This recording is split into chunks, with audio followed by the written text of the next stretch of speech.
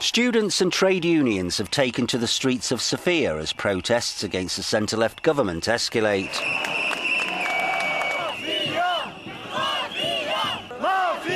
Demonstrations against the administration have taken place on a daily basis since the May election, which saw Plamen Oresharski take on the role of Prime Minister. The students' early rising protest is a demand for good governance and an end to corruption, while the unions want a 10% salary rise for public sector workers, along with healthcare and energy reform. One protester summed up the feeling. One of the main ideas, in fact the main one, is to wake up civil society in a country which is still weak, and the wake-up is underway.